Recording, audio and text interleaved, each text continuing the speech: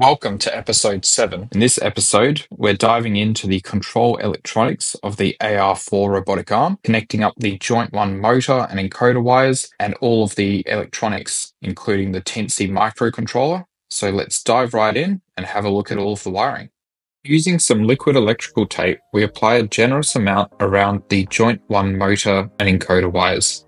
This also goes into the top of the braided sleeve, joining the whole lot together and holding that braided sleeve in place. Once it's dried, we can then trim off all of the excess braided sleeve with a scalpel to really clean up the joint. Making some space on our work area, we can now get both of the electrical kit bags, which we'll be using throughout this video. We remove the Cat6 cable from electrical bag 2 of 2, which can be seen here. In the build manual, it does say Cat5, but in this one, it came as Cat6. We then cut a 145mm, so 14.5 centimeter long length, and repeat that twice.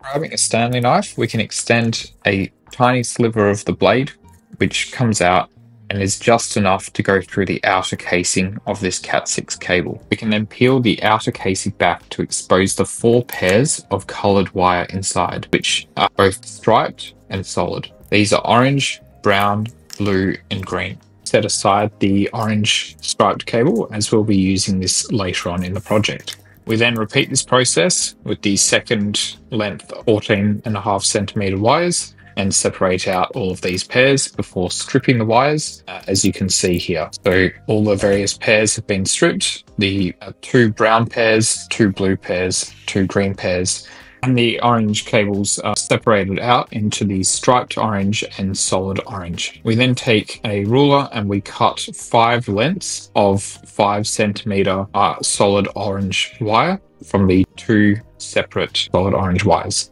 At this point, we bring the J1 base enclosure and the full robotic arm assembly to date back onto our workbench. We've got all of the joint 1 wires here. We have, from the Cat6 cable that we've just spliced up, the longer striped orange cable, which we'll set to the side, 2 green and striped green pairs, 2 of the blue and striped blue pairs, 2 brown and striped brown pairs, and we also have 5 pairs of 50mm long jumpers for the opto terminal. These will jump all of the opto terminals together on the stepper motor drivers within the box. So all of that we'll go through now and wire it into the terminal blocks. Painting the J1 base enclosure so that the motor wires are closest to us, we can remove the terminal blocks from the left-hand side of the stepper motor drivers. Into these, we're going to install the striped and solid wires, as well as some jumper cables, which were the small orange wires, which will couple all of the opto couplers together. Into the terminal block that was closest to us, we also install one of the longer striped orange cables into the opto terminal, as this will go up to the Tensy board in a future step.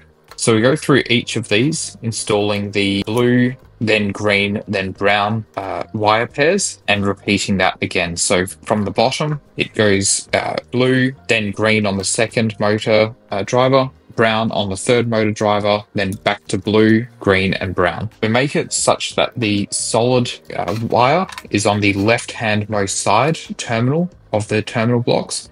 The striped wire is in the middle, and then the solid orange jumper cable is in the opto terminal, or the third from the left.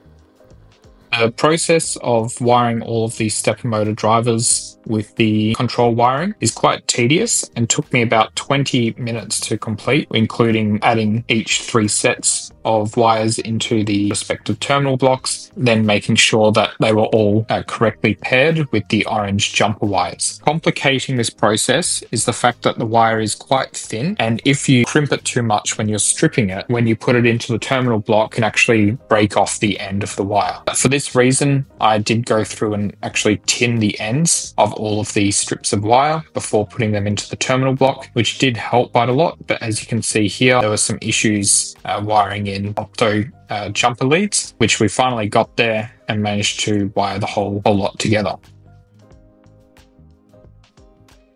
So getting to the end of the process now, we put the final terminal block in. At this point, you might want to do a continuity check using a multimeter to check that all of the connections are firmly done and that the opto jumpers are correctly bridging all of the terminal blocks. As you can see here, at this stage, we have our motor and encoder wires from the J1 motor going into the electrical enclosure. We have all of our stepper motor control wires installed, as well as the power cables. Bringing back our trusty Cat6 cable, we cut a 210mm length, which we then use the Stanley knife to carefully cut the outer sheath away from the cable to expose the pairs of wire inside. Once we do that and dispose of the center core and the outer sheath, we can separate those pairs of wires and bring back our electric kit bags 1 and 2. From kit bag 1, we remove the USB-C adapter, the keystone jack, the keystone cover, and the terminal block. From kit bag 2, we remove the Teensy microcontroller and the Teensy microcontroller breakout board that will be used in the next step for wiring together all of the control electronics to the upper electronics tray. This process starts with the wiring of the Cat6 keystone jack. Seen here, it has 8 terminals, which are used for terminating the ends of the 4 pairs of wire. We put the striped brown wire into the front left terminal when the port is facing towards you. The solid brown wire goes behind that, and we use a crone tool to terminate that connection, pressing it down into the terminal. Once done, it should look like this. We then repeat the process with the orange wires in the bottom right-hand side, seen from the front, then the solid orange wire position behind that. Next, we put the striped green wire behind the solid brown and the solid green behind the striped green. Finally, on the other side, we put the striped blue behind the solid orange and the solid blue behind that. That's all 8 wires terminated, and we can coil it up to make it easier to route into the box. We now retrieve the J1 electronics tray, where we press fit the Cat6 keystone jack into the right-hand side hole on the back when viewing the tray from the very front. We do the same with the USB-C keystone jack, with the USB-C adapter cable coming out the left-hand side and really pressing it in to bring it so it's flush with the front of the electronics tray.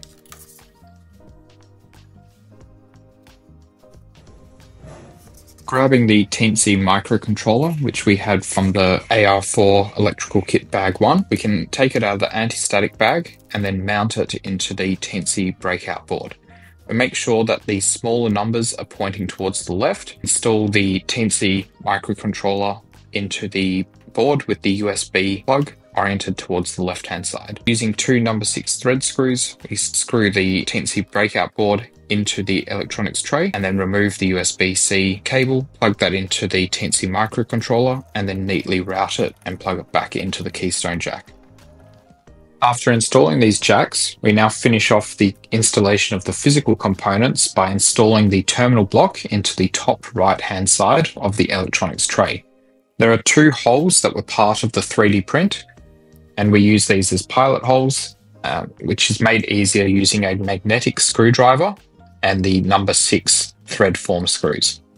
So here you can now see a really good example of the finished electronics enclosure tray, which has the Teensy breakout board, the Teensy microcontroller on top of that, the keystone jacks for the USB-C and Ethernet cable, and then the terminal block in the top right-hand corner. Here you'll see me wiring the wires from the Cat6 keystone jack into the breakout board. We wire the striped brown wire into terminal 32, then the solid brown wire into terminal 33, located near the terminal block in the back right of the box. After this, we then move on to the green striped wires, where we route the green striped wire around to the front of the box to the brown terminal in the front right side. Cutting it to length and then stripping it, we put that into the terminal, and we put the solid green wire into the 3.3 volt terminal, denoted by the red label that says 3V3. Moving on now to the blue pair of wires. These are located in terminal 37 and 36, quite close to the terminal block at the back. After cutting the wires to be quite short, we can also strip the ends so they'll fit nicely into the terminals, and install the striped wire into terminal 37 and the solid blue wire into terminal 36 on the back. The final pair of wires are the orange wires. We untangle them here as we have a short solid orange wire going to terminal 13, whilst the longer orange striped wire is going to terminal 12. Due to the fragility of the wire and also the short length, instead of using the wire strippers, I actually use a Stanley knife here to just cut off the outer sheath before fitting it into the terminal. Following this, we then take the orange striped wire, turn the terminal block around, make sure that we can route it all the way around neatly to terminal 12. With a little bit of excess room, strip it and fit it into the breakout board.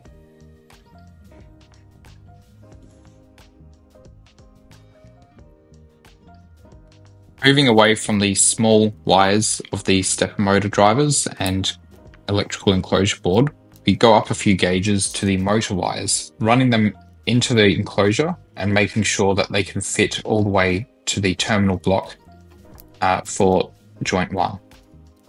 After this, we now wire them into that terminal block, with the black wire being next to the red jumper, the green next to that, followed by the red, and finally the blue wire. Once these are all installed, we can put the terminal block into the stepper motor driver. Now that we have the motor wires installed and the electrical enclosure box put together, we can mechanically join the two parts together by sliding the electronics tray onto the top of the J1 base enclosure, and then using two number 6 thread screws, thread those into the hinge points on either side of the electronics tray.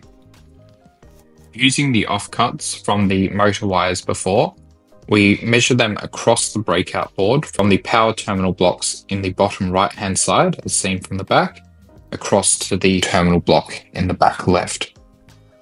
We then connect these with the red wire on the right hand side terminal, the black in the middle, and the blue wire on the left hand side terminal. Once these 3 wires are screwed into the terminal block, we can slip a sleeve of heat shrink over the top. This is simply to make it a little bit neater in the electronics tray and allow us to easily tuck it underneath the keystone jacks. As seen here, we can tuck it underneath those keystone jacks, remove the USB-C cable to give us a bit more access, and then pull those 3 wires up on the other side.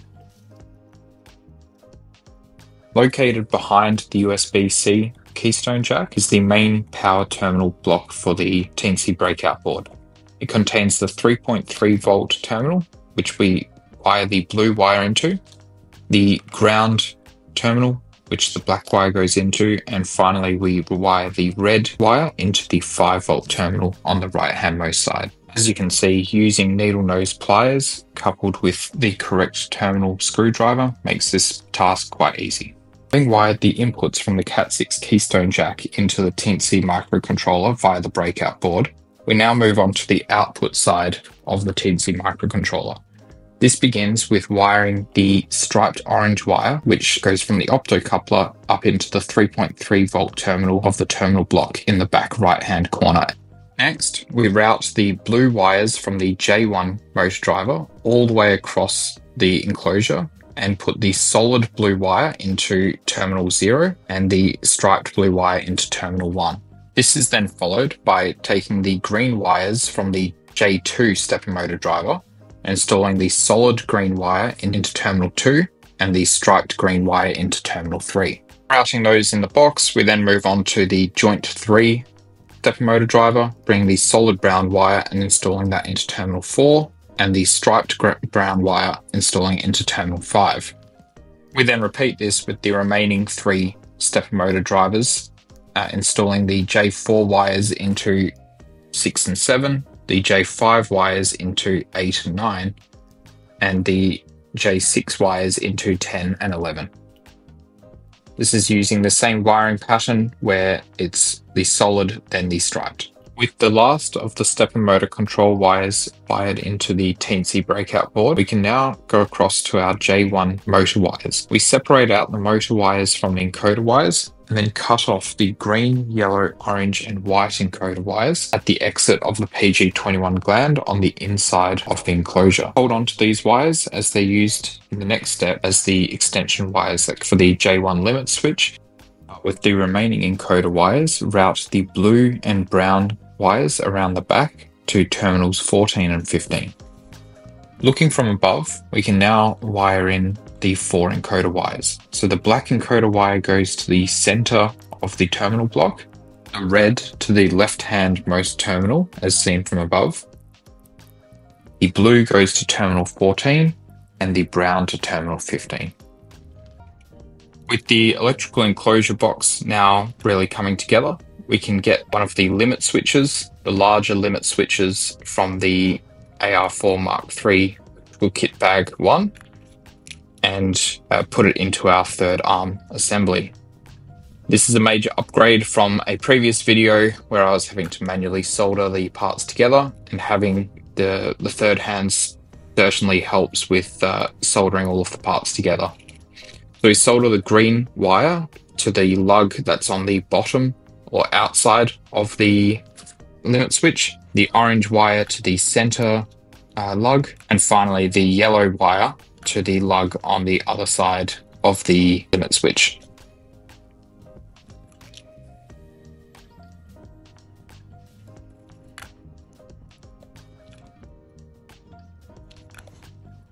Once this is done, you'll see that the yellow wire is on the side closest to the switch itself, the orange is in the middle, and the green is on the back of that limit switch. All of those nicely soldered together, and we can now go through and properly insulate this with some liquid electrical tape, applying a copious amount to cover up the lugs themselves, all of the soldering, and join together the wires so it's nicely routed at the point of the limit switch. So here we can see it with the liquid electrical tape and all of the joints properly soldered together for that limit switch. To neatly route the J1 limit switch wires back to the base enclosure box, we cut a 15.5 centimeter length of the 1/4 inch braided sleeve, which we then singe the ends with a lighter, which binds the fibers together and stops it splitting when we put the wires through. We can then feed the 3 J1 limit switch wires through the braided sleeve, and once again use the lighter just to close it up before putting some liquid electrical tape in there, binding the braided sleeve to the J1 limit switch.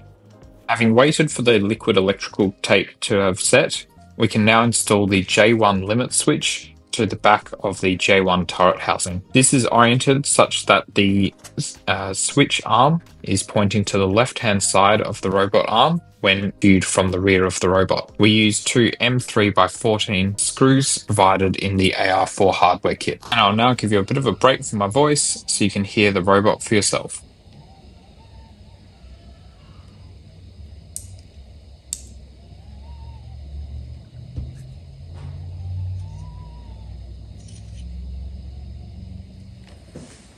As the penultimate step of wiring the joint 1 limit switch into the J1 base enclosure, we have to feed the thinner 1/4 inch braided sleeve through the PG21 gland.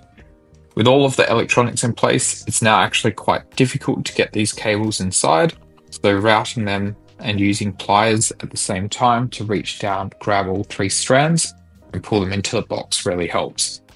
Once into the box, as seen here, we strip the ends of the wires after running them over to the terminal block, and we feed the yellow wire into the center block and the red wire into the terminal block closest to us.